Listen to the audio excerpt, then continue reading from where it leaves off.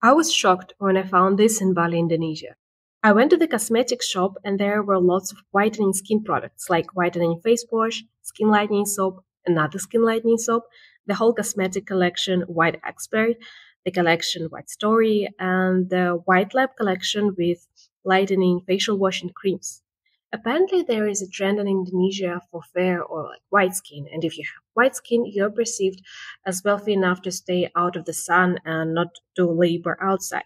However, Western cultures are different. People there like sunbathing, and maybe there is a cultural aspect to that you're considered wealthy enough to go abroad on holiday and sunbathe.